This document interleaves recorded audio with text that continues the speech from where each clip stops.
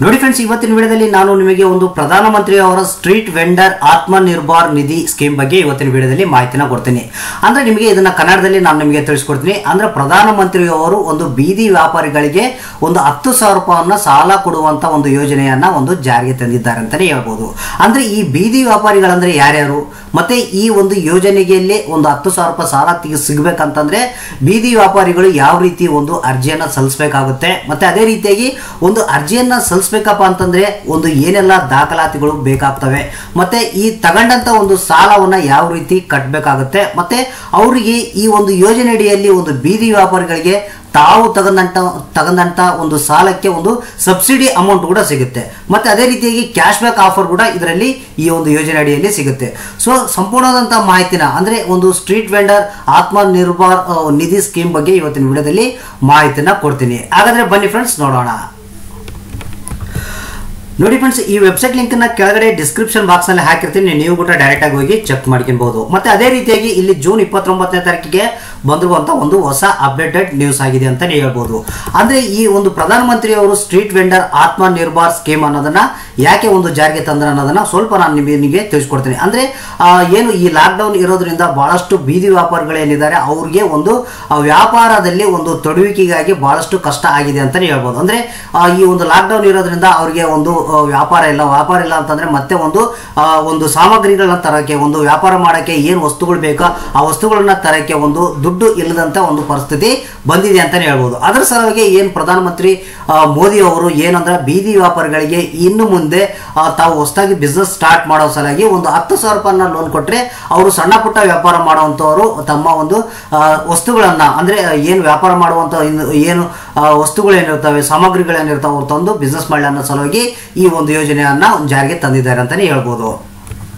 ಮೊದಲನೇದಾಗಿ ನಾವು ಇಲ್ಲಿ ನೋಡೋದಾಯ್ತಪ್ಪ ಅಂತಂದ್ರೆ ಬೀದಿ ವ್ಯಾಪಾರರು ಯಾರ್ಯಾರು ಬರ್ತಾರ ಅನ್ನೋದನ್ನ ನಾವು ನೋಡ್ಬಿಡೋಣ. ಅಂದ್ರೆ ಬೀದಿ ವ್ಯಾಪಾರಸ್ಥರು ಏನಿರ್ತಾರಲ್ಲ ಅವರು ಯಾರ್ಯಾರು ಅನ್ನೋದನ್ನ ನಾನು ಇಲ್ಲಿ ನಿಮಗೆ ತಿಳಿಸ್ಕೊಡ್ತೀನಿ. ಅಂದ್ರೆ ಒಂದು ರಸ್ತೆ ಬದಿಯಲ್ಲಿ ತರಕಾರಿ ಮಾರುವಂತವ್ರು ಆಗಿರ್ಬೋದು, ಮತ್ತೆ ಹಣ್ಣು ಮಾರುವಂತವ್ರು ಆಗಿರ್ಬೋದು, ಮತ್ತೆ ಅದೇ ರೀತಿಯಾಗಿ ಒಂದು ಏನು ತಿಂಡಿ ತಿನಿಸುಗಳನ್ನ ಸಣ್ಣ ಪುಟ್ಟ ತಿಂಡಿ ತಿನಿಸುಗಳನ್ನ ಇಟ್ಟಿರ್ತಾರೆ ಒಂದು ಸಣ್ಣ ಅಂಗಡಿಯಲ್ಲಿ, ಅಂತ ಒಂದು ಅಂಗಡಿಯರಾಗಿರ್ಬೋದು, ಮತ್ತೆ ಚಾದ ಅಂಗಡಿ ಅಂದ್ರೆ ಟೀ ಮಾಡುವಂತ ಒಂದು ಟೀ ಸ್ಟಾಲ್ ಆಗಿರ್ಬೋದು, ಮತ್ತೆ ಏನು ರೋಡ್ ಪಕ್ಕ ಮಿರ್ಚಿ ವಡೆ ಆ ತರ ಪಕೋಡ ಎಲ್ಲ ಹಾಕ್ತಿರ್ತಾರಲ್ಲ ಅಂತವ್ರು, ಮತ್ತೆ ಬ್ರೆಡ್ ಮಾರೋರು, ಮೊಟ್ಟೆ ಮಾರೋರು, ಮತ್ತೆ ಅದೇ ರೀತಿಯಾಗಿ ಮತ್ತೆ ಒಂದು ಏನು ಬುಕ್ಕದ ಅಂಗಡಿ ಇರ್ತಾವ ಬುಕ್ಕ ಮಾರುವಂತವ್ರು, ಆ ತರ ಇಷ್ಟು ವ್ಯಾಪಾರಿಗಳು ಒಂದು ಬೀದಿ ವ್ಯಾಪಾರಿಗಳು ಬರ್ತಾರಂತ ಹೇಳ್ಬೋದು. ಅದೇ ರೀತಿಯಾಗಿ ಒಂದು ಕಟಿಂಗ್ ಶಾಪ್ ಇರ್ಬೋದು, ಮತ್ತೆ ಚಮ್ಮಾರು ಇರ್ಬೋದು, ಮತ್ತೆ ಫ್ಯಾನ್ ಅಂಗಡಿ ಇರ್ಬೋದು, ಮತ್ತೆ ಏನು ಇಸ್ತ್ರಿ ಪೇಟೆಗಳು ಇರ್ತಾವಲ್ಲ ಅಂತವ್ರು, ಇವು ಎಲ್ಲ ಏನಪ್ಪಾ ಅಂತಂದ್ರೆ ಇವರು ಬೀದಿ ವ್ಯಾಪಾರಿಗಳು ಅಂತ ಫ್ರೆಂಡ್ಸ್ ನಿಮಗೆ. ಅಂದ್ರೆ ಇವರು ಒಂದು ಈ ಯೋಜನೆಗೆ ಪ್ರಧಾನಮಂತ್ರಿ ಅವರ ಸ್ಟ್ರೀಟ್ ವೆಂಡರ್ ಆತ್ಮನಿರ್ಭರ್ ಸ್ಕೀಮ್ ಏನಿದೆ ಈ ಯೋಜನೆಗೆ ಅರ್ಜಿಯನ್ನ ಇವರು ಸಲ್ಲಿಸಬಹುದು. ಅದೇ ರೀತಿಯಾಗಿ ನಾವು ಮತ್ತೆ ಈ ಒಂದು ಯೋಜನೆಗೆ ಒಂದು ಅರ್ಜಿಯನ್ನ ಸಲ್ಲಿಸಬೇಕಾದ್ರೆ ಇಲ್ಲಿ ಏನೆಲ್ಲ ದಾಖಲಾತಿಗಳು ಬೇಕಾಗ್ತಾವ ಅನ್ನೋದನ್ನ ನಾನು ಇಲ್ಲಿ ನಿಮಗೆ ತಿಳಿಸ್ಕೊಡ್ತೀನಿ. ಒಂದು ಆಧಾರ್ ಕಾರ್ಡ್ ಇದ್ರೆ ನಡೆಯುತ್ತೆ, ಮತ್ತೆ ವೋಟರ್ ID ಕಾರ್ಡು, ಮತ್ತೆ ಡ್ರೈವಿಂಗ್ ಲೈಸೆನ್ಸು, ಮತ್ತೆ ಇಲ್ಲಿ ನೋಡ್ತಿರೋದು MREGA ಒಂದು ಕಾರ್ಡ್ ಅಂತ, ಮತ್ತೆ ಅದೇ ರೀತಿಯಾಗಿ ಒಂದು ಪಾನ್ ಕಾರ್ಡ್. ಇಷ್ಟು ಡಾಕ್ಯುಮೆಂಟ್ ಇತ್ತಪ್ಪ ಅಂತಂದ್ರೆ ನೀವು ಈ ಒಂದು ಯೋಜನೆಗೆ ಅರ್ಜಿಯನ್ನ ಸಲ್ಲಿಸಬಹುದು.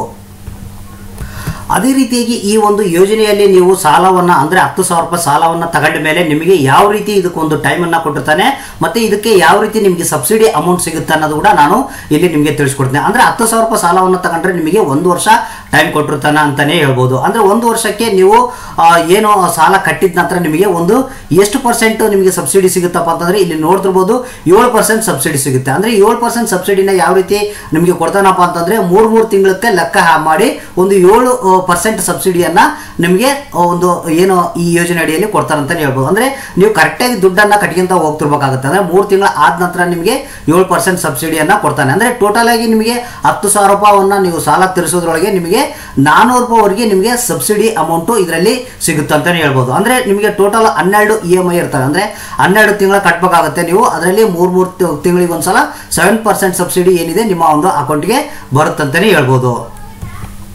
ಹಾಗೂ ಅದೇ ರೀತಿಯಾಗಿ ನಾವು ಸಾಲವನ್ನು ತಗೊಂಡು ಮತ್ತೆ ಒಂದು ಏನು ಇದನ್ನ ಒಂದು ಸಾಲವನ್ನು ಡಿಜಿಟಲ್ ಪೇಮೆಂಟ್ ಮುಖಾಂತರ ನಾವು ಮಾಡೋದ್ರಿಂದ ಇಲ್ಲಿ ನಿಮಗೆ ಒಂದು ಏನು ನಿಮಗೆ ಏನು ಕ್ಯಾಶ್ ಬ್ಯಾಕ್ ಅಂತಾರಲ್ಲ ಫ್ರೆಂಡ್ಸ್, ನಿಮಗೆ ಕ್ಯಾಶ್ ಬ್ಯಾಕ್ ಕೂಡ ಇಲ್ಲಿ ಸಿಗುತ್ತೆ ಅಂತಾನೆ ಹೇಳ್ಬೋದು. ಕ್ಯಾಶ್ ಬ್ಯಾಕ್ ಯಾವ ರೀತಿಯಪ್ಪ ಅಂತಂದ್ರೆ ಒಂದು ಡಿಜಿಟಲ್ ಪೇಮೆಂಟ್ ಮುಖಾಂತರ ನೀವೇನಾದರೂ ಈ ಒಂದು ದುಡ್ಡನ್ನು ಅಂದ್ರೆ ತಗೊಂಡ್ರಂಥ ಸಾಲವನ್ನು ಪಾವತಿ ಮಾಡಿದ್ರೆ ನಿಮಗೆ 50 ರೂಪಾಯಿಯಿಂದ 100 ರೂಪಾಯಿವರೆಗೆ ಒಂದು ಕ್ಯಾಶ್ ಬ್ಯಾಕ್ ಅಮೌಂಟ್ ಸಿಗುತ್ತೆ ಅಂತಾನೆ ಹೇಳ್ಬೋದು. ಅದೇ ರೀತಿಯಾಗಿ ಒಂದು ಎಕ್ಸಿಕ್ಯೂಟಿವ್ 50 ಕಸ್ಟಮರ್ಗೆ ಒಂದು ಏನಪ್ಪ ಅಂತಂದ್ರೆ 50 ರೂಪಾಯಿ ಅನ್ನಂಗ ಒಂದು ಎಲಿಜಿಬಿಲಿಟಿ ಇರುವಂತವರಿಗೆ ಒಂದು ಎಕ್ಸ್ಟ್ರಾ 50 ರೂಪಾಯಿ ಅಮೌಂಟ್ ಅನ್ನ ಕೊಡ್ತಾರೆ. ಅದೇ ರೀತಿಯಾಗಿ ಮತ್ತೆ ನೆಕ್ಸ್ಟ್ ಒಂದು 50 ಎಲಿಜಿಬಲ್ ಕಸ್ಟಮರ್ಸ್ಗೆ ಎಕ್ಸ್ಟ್ರಾ ಒಂದು 25 ರೂಪೀಸ್ ಅನ್ನ ಕೊಡ್ತಾರೆ. ಮತ್ತೆ ಅದೇ ರೀತಿಯಾಗಿ ಮತ್ತು 100 ಎಲಿಜಿಬಲ್ ಕಸ್ಟಮರ್ಗೆ ಮತ್ತೆ ಇನ್ನೊಂದು 25 ರೂಪಾಯಿ ಎಕ್ಸ್ಟ್ರಾ ಕೊಡ್ತಾರೆ ಅಂತಾನೆ ಹೇಳ್ಬೋದು. ಈ ರೀತಿಯಾಗಿ ನಿಮಗೆ ಒಂದು ಇದರಲ್ಲಿ ಕ್ಯಾಶ್ ಬ್ಯಾಕ್ ಕೂಡ ಒಂದು ಅಮೌಂಟ್ ಸಿಗುತ್ತೆ ಅಂತಾನೆ ಹೇಳ್ಬೋದು. ಅದೇ ರೀತಿಯಾಗಿ ನಾವು ಕೊನೆಯದಾಗಿ ಮತ್ತೆ ಯಾವ್ಯಾವ ಬ್ಯಾಂಕ್ಗಳು ಈ ಒಂದು ಏನು ಬೀದಿ ವ್ಯಾಪಾರಿಗಳಿಗೆ ಸಾಲವನ್ನ ಕೊಡ್ತಾರೆ ಮತ್ತೆ ಯಾವ ರೀತಿ ಅರ್ಜಿಯನ್ನು ಸಲ್ಲಿಸಬೇಕು ಅನ್ನೋದನ್ನ ನಿಮಗೆ ತಿಳಿಸ್ಕೊಡ್ತೀನಿ. ಅಂದ್ರೆ ಇಲ್ಲಿ ನೀವು ನೋಡ್ತಿರ್ಬೋದು ಎಲ್ಲ ಇಂಗ್ಲಿಷ್ ನಲ್ಲಿ ಇದೆ, ನಾನು ಕನ್ನಡದಲ್ಲಿ ನಿಮಗೆ ತಿಳಿಸ್ಕೊಡ್ತೀನಿ. ಒಂದು ವಾಣಿಜ್ಯ ಬ್ಯಾಂಕ್ಗಳಾಗಿರ್ಬೋದು, ಮತ್ತೆ ಪ್ರಾದೇಶಿಕ ಗ್ರಾಮೀಣ ಬ್ಯಾಂಕ್ಗಳು, ಮತ್ತೆ ಸಣ್ಣ ಹಣಕಾಸು ಬ್ಯಾಂಕ್ಗಳು, ಮತ್ತೆ ಸಹಕಾರಿ ಬ್ಯಾಂಕ್ಗಳು, ಮತ್ತೆ ಇತರೆ ಒಂದು ಬ್ಯಾಂಕೇತರ ಹಣಕಾಸು ಕಂಪನಿಗಳು ಏನಿರ್ತವೆ ಅವು, ಮತ್ತೆ ಮೈಕ್ರೋ ಫೈನಾನ್ಸ್ ಸಂಸ್ಥೆಗಳು, ಮತ್ತೆ ಸ್ವಸಹಾಯ ಗುಂಪುಗಳು. ಈ ಒಂದು ಏನು ಬ್ಯಾಂಕಿಂಗ್ ಸೆಕ್ಟರ್ ಇರುವಂತ ಒಂದು ಸಂಸ್ಥೆಗಳು ಏನಿದಾವೋ ಇವೆಲ್ಲ ಒಂದು ಈ ಬೀದಿ ವ್ಯಾಪಾರಿಗಳಿಗೆ ಒಂದು ಸಾಲವನ್ನ ಕೊಡಲು ಅರ್ಹತೆಯನ್ನು ಹೊಂದಿದ್ದಾವೆ ಅಂತಾನೆ ಹೇಳ್ಬೋದು. ಅದೇ ರೀತಿಯಾಗಿ ಕೊನೆಯದಾಗಿ ಇದಕ್ಕೆ ಒಂದು ಅರ್ಜಿಯನ್ನು ಯಾವ ರೀತಿ ಸಲ್ಲಿಸಬೇಕು ಅನ್ನೋದನ್ನ ನಿಮಗೆ ತಿಳಿಸ್ಕೊಡ್ತೀನಿ. ಅಂದ್ರೆ ನೀವು ಈ ವೆಬ್ಸೈಟ್ನ ಓಪನ್ ಮಾಡಿದ ನಂತರ ಇಲ್ಲಿ ನಿಮಗೆ ಒಂದು ಪ್ರೀ ಅಪ್ಲಿಕೇಶನ್ ಅಂತ ಒಂದು ಆಪ್ಷನ್ ಬರುತ್ತೆ, ಡೈರೆಕ್ಟ್ ಲಿಂಕ್ ಅಂತ. ಇದ್ರ ಮೇಲೆ ನೀವು ಕ್ಲಿಕ್ ಮಾಡಬೇಕಾಗುತ್ತೆ. ಇಲ್ಲಿ ಕ್ಲಿಕ್ ಮಾಡಿದ್ರೆ ನಿಮಗೆ ಒಂದು ಈ ಫಾರ್ಮೆಟ್ ಒಂದು ಓಪನ್ ಆಗುತ್ತೆ. ಇಲ್ಲಿ ನೀವು ನೋಡ್ತಿರ್ಬೋದು, ಇಲ್ಲಿ ವ್ಯೂ ಡೌನ್ಲೋಡ್ ಫಾರ್ಮ್ ಅಂತ ಇದೆ ಫ್ರೆಂಡ್ಸ್, ಇದ್ರ ಮೇಲೆ ನಾವು ಕ್ಲಿಕ್ ಮಾಡಬೇಕಾಗುತ್ತೆ. ಇಲ್ಲಿ ಕ್ಲಿಕ್ ಮಾಡಿದ್ರೆ ಈ ರೀತಿಯಾಗಿ ಫಾರ್ಮೆಟ್ ಓಪನ್ ಆಗುತ್ತೆ. ಇದನ್ನ ಯಾವ ರೀತಿ ಫುಲ್ಫಿಲ್ ಮಾಡ್ಬೇಕು ಅನ್ನೋದು ಕೂಡ ನಿಮಗೆ ಇಲ್ಲಿ ನಾನು ತಿಳಿಸ್ಕೊಡ್ತೀನಿ. ಸೊ ಇಲ್ಲಿ ನೀವು ನೋಡ್ತಿರ್ಬೋದು, ನಿಮಗೆ ಒಂದು ಈ ರೀತಿಯಾಗಿ ಒಂದು ಈ ಸ್ಟ್ರೀಟ್ ವೆಂಡರ್ ಆತ್ಮನಿರ್ಭರ್ ನಿಧಿ ಸ್ಕೀಮ್ಗೆ ಒಂದು ಅರ್ಜಿ ಈ ರೀತಿಯಾಗಿರುತ್ತೆ.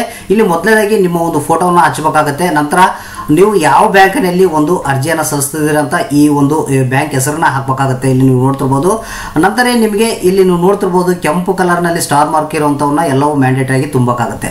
ಮೊದಲನೇದಾಗಿ ಒಂದು ಬೀದಿ ವ್ಯಾಪಾರಿ ಯಾರು ಒಂದು ಅರ್ಜಿಯನ್ನು ಸಲ್ಲಿಸ್ತಾರೋ ಅವ್ರ ಒಂದು ಹೆಸರನ್ನ ಹಾಕಬೇಕಾಗುತ್ತೆ, ಮತ್ತೆ ತಂದೆ ಹೆಸರನ್ನ ಹಾಕಬೇಕಾಗುತ್ತೆ, ಮತ್ತೆ ಅರ್ಜಿ ಸಲ್ಲಿಸುವಂಥವರ ಒಂದು ಡೇಟ್ ಆಫ್ ಬರ್ತ್ನ ಹಾಕಬೇಕಾಗುತ್ತೆ. ನಂತರ ಮೇಲ್ ಫಿಮೇಲ್ ಅಂತ ಇಲ್ಲಿ ಟಿಕ್ ಮಾಡಿ. ನಂತರ ಇಲ್ಲಿ ನೀವು ಏನು ಅರ್ಬಲ್ನಲ್ಲಿ ವಾಸ ಆಗಿದ್ದೀರಾ ಅಥವಾ ರೂರಲ್ನಲ್ಲಿ ವಾಸ ಆಗಿದ್ದೀರಾ ಅಂತ ನೀವು ಟಿಕ್ ಮಾಡಬೇಕಾಗುತ್ತೆ. ಮತ್ತು ನಿಮ್ಮ ಒಂದು ಕ್ಯಾಟಗರಿ ಯಾವ್ದು ಬರುತ್ತೆ, ಕ್ಯಾಸ್ಟ್ ಯಾವ್ದು ಬರುತ್ತೆ ಅಂತ ನೀವು ಇಲ್ಲಿ ಟಿಕ್ ಮಾಡಬೇಕಾಗುತ್ತೆ. SC ST ಅಥವಾ OBC ಅಂತಂದ್ರೆ ನೀವು ಟಿಕ್ ಮಾಡಬೇಕಾಗುತ್ತೆ. ಮತ್ತು ನೀವೇನಾದರೂ ಮೈನರ್ ಆಗಿದ್ದೀರಾ ಅನ್ನೋದನ್ನು ಇಲ್ಲಿ ನೀವು ಟಿಕ್ ಮಾಡಬೇಕಾಗುತ್ತೆ. SR ನೋವನ್ನು ನೀವು ಟಿಕ್ ಮಾಡಬೇಕಾಗುತ್ತೆ. ನಂತರ KYC ಡಾಕ್ಯುಮೆಂಟ್ ಅಂತ ಕೇಳ್ತಾರೆ. ಇಲ್ಲಿ 7ನೇ ಕಾಲಮ್ನಲ್ಲಿ ನೀವು ನೋಡ್ತಿರ್ಬೋದು, ಯಾವುದನ್ನ ಒಂದು ಸೆಲೆಕ್ಟ್ ಮಾಡ್ಕೊಳ್ಳಿ. Aadhaar card, voter ID card, driving licence, ration card ಅಂತ ಅದರ ಒಂದು ನಂಬರ್ನ ನೀವು ಇಲ್ಲಿ ಹಾಕಬೇಕಾಗುತ್ತೆ. ಆ ನಂತರ ಒಂದು ನಿಮ್ಮ ಒಂದು ಫ್ಯಾಮಿಲಿ ಡೀಟೇಲ್ಸ್ ಅನ್ನ ಕೇಳ್ತಾರೆ. ಇಲ್ಲಿ ಫ್ಯಾಮಿಲಿ ಡೀಟೇಲ್ಸ್ ನ ಕೊಡಬೇಕು. ಅಂದ್ರೆ ನಿಮ್ಮ ಫ್ಯಾಮಿಲಿಯಲ್ಲಿ ಎಷ್ಟು ಮಂದಿ ಇದ್ರೆ ಅವ್ರು ನಿಮಗೆ ಏನಾಗಬೇಕು, ಅವ್ರ ವಯಸ್ಸು ಎಷ್ಟು ಅನ್ನೋದನ್ನ ನೀವು ಇಲ್ಲಿ ಫುಲ್ಫಿಲ್ ಮಾಡಬೇಕಾಗುತ್ತೆ. ಮತ್ತೆ ಪ್ರೂಫ್ ಆಫ್ ಎಂಡಿಂಗ್ ಅಂದ್ರೆ ನೀವು ವ್ಯಾಪಾರ ಮಾಡ್ತಿದ್ರಲ್ಲ ಅಲ್ಲಿ ಒಂದು ಅದ್ರ ಬಗ್ಗೆ ನಿಮಗೆ ಏನು ಪ್ರೂಫ್ ಕೊಡ್ತೀರಾ ಅಂತ ಕೇಳುತ್ತೆ. ಯಾವುದಾದ್ರೂ ಒಂದನ್ನ ನೀವು ಇಲ್ಲಿ ಸೆಲೆಕ್ಟ್ ಮಾಡ್ಕೊಳ್ಳಿ. ಅದೇ ರೀತಿಯಾಗಿ ಪರ್ಮನೆಂಟ್ ಅಡ್ರೆಸ್ ಕೇಳ್ತಾರೆ. ಇಲ್ಲಿ ಒಂದು ಪರ್ಮನೆಂಟ್ ಅಡ್ರೆಸ್ನ ನೀವು ಇಲ್ಲಿ ಮೆನ್ಷನ್ ಮಾಡ್ಬೇಕು. ಅಂದ್ರೆ ಆಧಾರ್ ಕಾರ್ಡ್ನಲ್ಲಿ ಯಾವ ರೀತಿ ಒಂದು ಅಡ್ರೆಸ್ ಇರುತ್ತೆ ಅದೇ ರೀತಿಯಾಗಿ ನೀವು ಇಲ್ಲಿ ಫುಲ್ಫಿಲ್ ಮಾಡಿರಿ. ಮತ್ತೆ ಒಂದು ನಿಮ್ಮ ಊರು ಯಾವುದು, ಮತ್ತೆ ಸ್ಟೇಟು, ಮತ್ತೆ ನಿಮ್ಮ ಊರಿನ ಪಿನ್ ಕೋಡ್ನ ನೀವು ಹಾಕಬೇಕಾಗುತ್ತೆ. ಮತ್ತೆ ನಂತರ ಕರೆಂಟ್ ಅಡ್ರೆಸ್ ಕೇಳುತ್ತೆ. ಸೇಮ್ ಇತ್ತಂದ್ರೆ ಸೇಮ್ ಆಗಿ ಅದನ್ನೇ ಬರೀರಿ, ಇಲ್ಲಾಂದ್ರೆ ಕರೆಂಟ್ ಅಡ್ರೆಸ್ ಬೇರೆ ಇತ್ತಪ್ಪ ಅಂತಂದ್ರೆ ಬೇರೆ ಬರೀರಿ. ಮತ್ತೆ ವೆಂಡಿಂಗ್ ಆಕ್ಟಿವಿಟಿ ಅಂತ ಕೇಳುತ್ತೆ.